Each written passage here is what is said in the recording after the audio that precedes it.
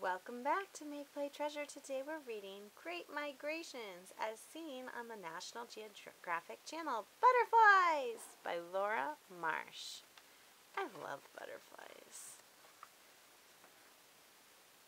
When animals travel from one region or habitat to another, it is called migration. Animals migrate in search of food or a mate. Migration helps animals survive on Earth. Many animals migrate. The monarch butterfly is one of them. Let's see these up close. These are the monarchs. Those are red crabs. And those are wildebeests. What insect is black and orange and flies the furthest of any on Earth? You guessed it, a monarch butterfly.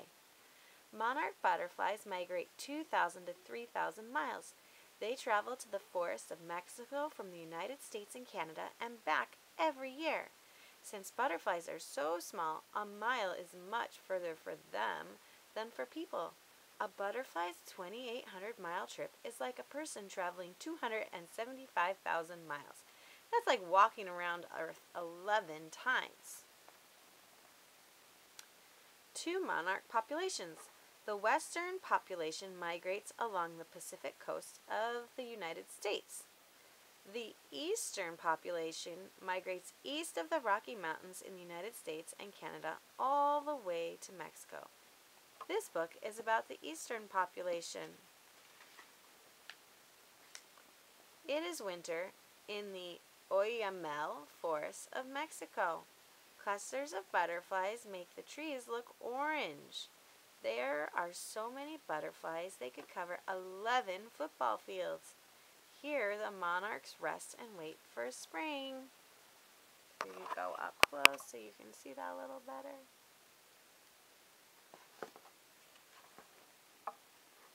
In the spring, swarms of newly awakened monarchs cover the trees and fly through the air. Millions of monarchs are ready to leave Mexico.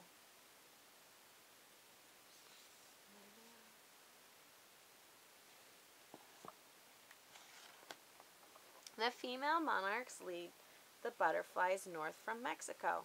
Their parents cannot guide them. They died soon after the eggs were laid. How did these butterflies know where to go? The monarchs know where to go by instinct. Sunlight signals them to migrate. Scientists believe that sunlight also helps guide them. Each year, the monarch's migration takes several generations. 3 or 4 generations complete the trip north, but only one generation makes the return trip south. That means that if you started the journey, your great-great-grandchildren would finish it. How does that work? The first 3 or 4 generations live 2 to 6 weeks as adult butterflies. During the spring, the first generation hatches in the south. They fly north as far as they can. Then they lay eggs and later die. The second generation continues the journey and lays eggs and dies. The third and sometimes fourth generations hatch through the spring and summer. They finish the journey north. At the end of the summer, a special super generation hatches. These butterflies live 6 to 9 months, much longer than the generations before it. In the fall, when it gets colder in the north, the monarchs fly south. They fly all the way back to the Oyamel Forest in Mexico. This takes about 2 months. It is a long and dangerous journey. Predators. Migrating butterflies make a delicious snack for many predators. To keep enemies away, monarchs have built-in protection. Milkweed has toxins in it. When a monarch caterpillar eats milkweed, it makes their skin poisonous. It even tastes bad. This keeps predators away. But some predators can withstand the toxins or feed on monarchs without eating their skin. Cold temperatures.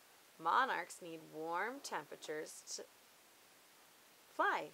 When temperatures get too low, monarchs will die.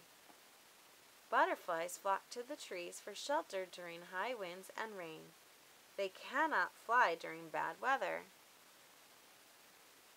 A rainstorm with low temperatures killed as many as 250 million monarchs in Mexico in 2002. An estimated 80% of the butterflies died at one of the mountain sanctuaries. Did you know that migrating monarchs can fly up to 30 miles per hour?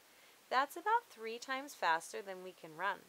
Monarchs usually fly 50 to 100 miles a day when they are migrating, but the furthest recorded monarch travel is 265 miles in one day. Whew! That's tiring just to think about.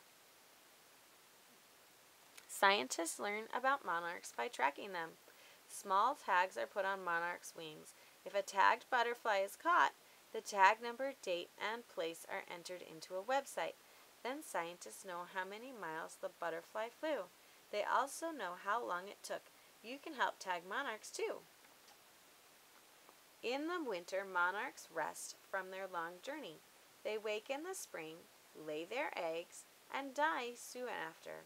When the eggs hatch, a new first generation begins again. This generation will start the journey north. There are 4 stages in a butterfly's life. Egg. A mother butterfly places her eggs on a milkweed leaf. A tiny butterfly egg is the size of a pinhead. This stage lasts 4 days. Caterpillar. A tiny caterpillar hatches from the egg. It eats milkweed all day long. In 2 weeks, it grows from less than a quarter inch to 2 inches long. Chrysalis. A caterpillar sheds its skin and a hard protective coating is formed. This is called a chrysalis. From outside, it appears that nothing is happening, but inside, the caterpillar is transforming into a butterfly. This stage lasts about 10 days. Stage 4. Butterfly. When the chrysalis opens, a butterfly is born. The butterfly comes out head first. Its wings are small and crumpled. The monarch pumps liquid through the veins in its wings to enlarge them. The butterfly's veins stiffen about 1 hour after it comes out of the chrysalis. The monarch is ready to fly. When monarchs are in the caterpillar stage, they only eat milkweed plants, and they eat a lot. Adult monarchs eat the sweet nectar from many different flowering plants, including milkweed. The nectar gives the butterflies energy to fly. 10 cool things. The highest recorded monarch sighting was at 11,000 feet. Their green chrysalis looks as if it's beaded with gold.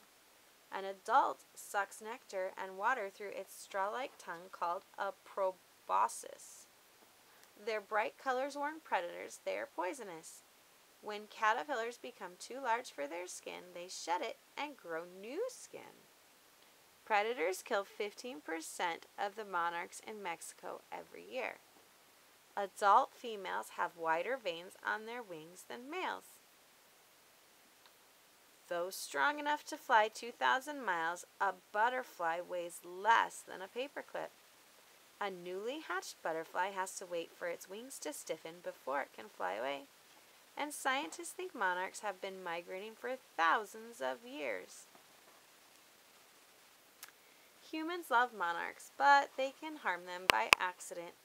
In the forests of Mexico, many trees where they live have been cut down. This is called deforestation.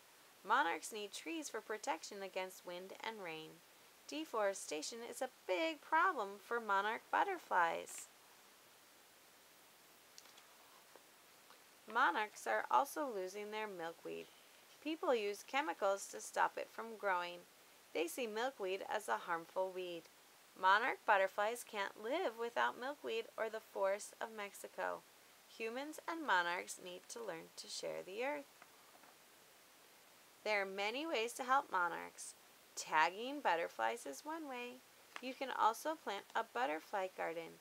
This special garden gives monarchs a place to rest, feed, and lay eggs so they can continue on their amazing journey. The Hope you like this book, and remember to like and subscribe so you can keep up with our reading events and activities. Catch you next time on Make Play Treasure. Bye!